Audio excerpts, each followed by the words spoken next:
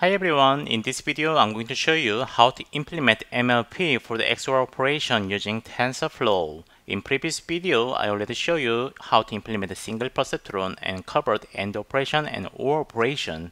Well, the single perceptron itself is this decision boundary. If we have one perceptron, that means one decision boundary like this, and you can cover AND operation and OR operation. But I already show you how the single positron cannot work on the XOR operation because the XOR operation needs two decision boundary like this. Two decision boundary means you need two perceptron. So we came up with the idea in the previous video that if we have two perceptrons like this, then we can have the two decision boundary like this, and then we have the Z1 and Z2 axis here. And if we have one more perceptron, then we can classify these two dots from this white dot. So this is basically our architecture now. I'm going to implement this using the TensorFlow in this video, but instead of the step function, I'm going to use the sigmoid function.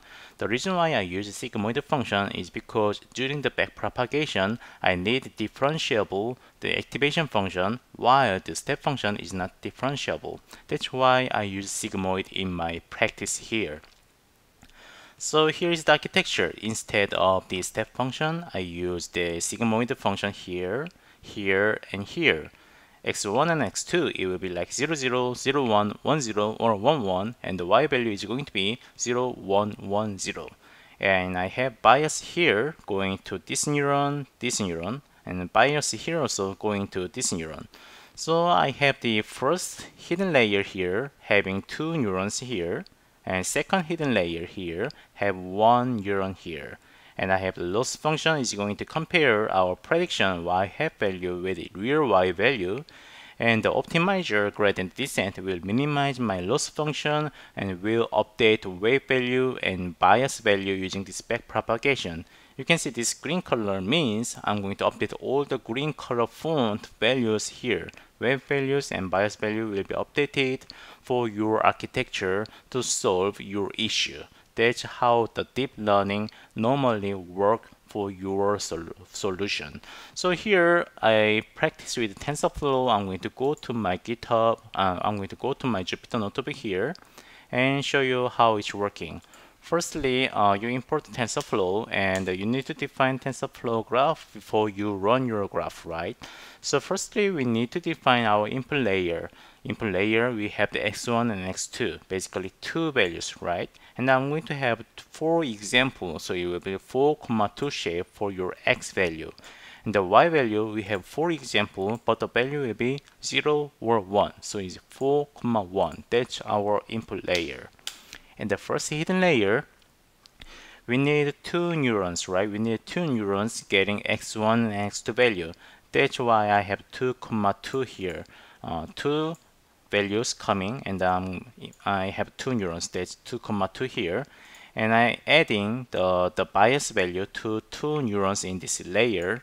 And the activation function is here. I have the sigmoid function, which is getting the x multiplied by w value plus bias value. This is my first layer. And the second layer, we have just one neuron. So that's why I have two values from the previous layer, but outputting one value. That's why I have 2, 1 in this w2 value. And I need a bias here as well, but here I just have one neuron. That's why I have just one in this value. And I also use the sigmoid function as an activation function here, and this is just same, the matrix multiplication of the z value with w value plus bias in this layer. This I call it y hat value, basically our prediction. And in our loss function, we use cross entropy because it's basically classification issue. So that's why I use cross entropy using my y hat value and the real y value here. And I simply using the optimizer using the gradient descent here with the learning rate with 0.05 and minimizing the loss function in this gradient descent.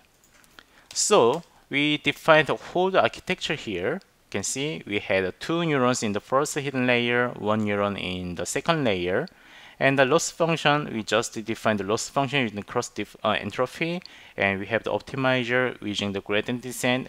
And once we are running the training, this optimizer will update all the green fonts here using the backpropagation. Wave value, bias value, wave value, bias value will be updated in your epoch, and you will have the optimized deep learning model for your XOR operation.